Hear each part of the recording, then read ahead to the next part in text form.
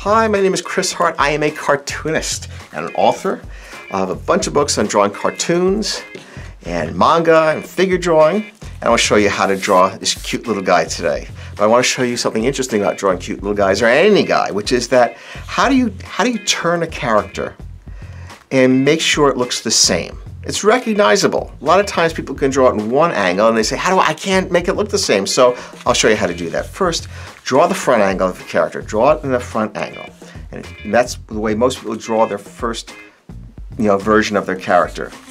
Now, look at the proportions. We get the bottom of the chin, which is right here. Extend the line, that's the bottom of the chin. These are guidelines. It's the bridge of the nose. It goes right across here. These are the only guidelines you really need. The bridge of the nose is where the eyes go, so also ends up being the eye line. Here's the top of the head. And we're going to just put some hair here, like so. Let's get us started. Now, as you can see, the nose is a little lower than the bridge of the nose, the actual nose itself, and we'll add that in here.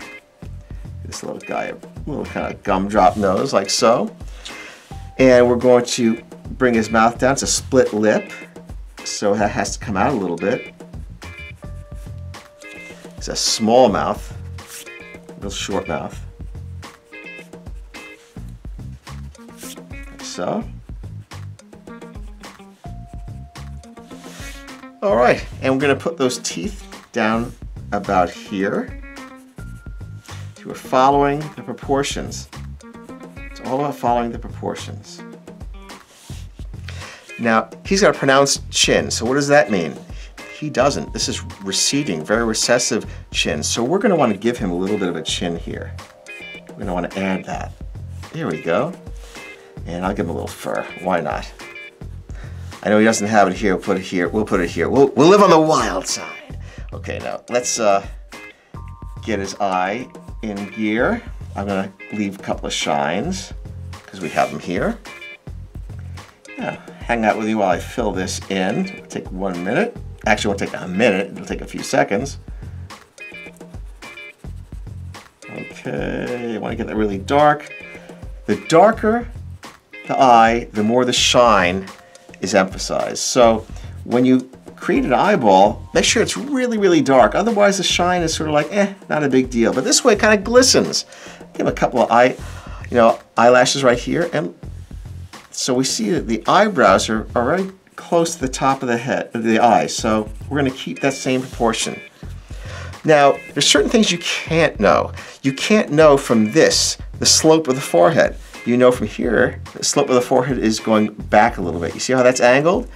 Well, that's how it is usually. And the reason is because it's got to go back because it's going to have to wrap around. So that's something to remember. But we don't always just go straight back. It's a cute look if you use a little bit of a reverse curve. So we're going to bump it out here and bump it in here. Now let's see what I just did. I wrapped it around this way, and then I wrapped it around this way. And that's called a reverse curve. And you can use that on any character. It's a very cute look. All right, so then we bring this back here, and we see that at the edges of the top of the head, that's where the ears go. So we're going to do that. We're going to follow our own character as the guide, because after all, it's your own character that you want to know how to draw in other positions. So we use this as the master character. Let me just darken these a little bit. And also, his cheeks come out here, as you see, and they're bushy, but they're very low. They're bushy very low. So I'm going to bring this down, because this is straight. Bring this down straight, like so. And I'm going to bring it out here and make it kind of ruffled. And what does that do for us? It gives him cute cheeks. Makes his face wider. It makes him cute. He's got a thick neck, so I'm going to keep it thick. See how we're noticing what we've done.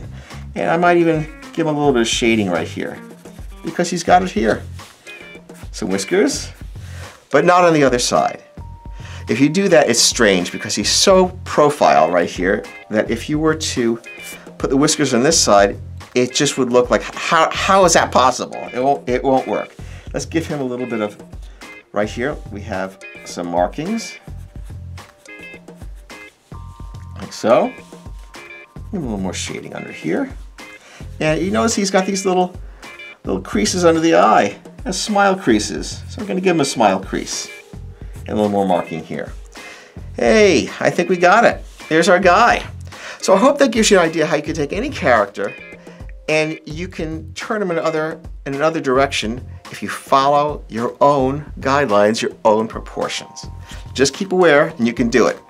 Hey, I've got over 100 videos in my backlog. You can just click on videos and see them. I hope you join me again. I hope you check out my book, Cartooning, the Ultimate Character Design Book. And I'll see you soon. Thanks a lot. Bye-bye.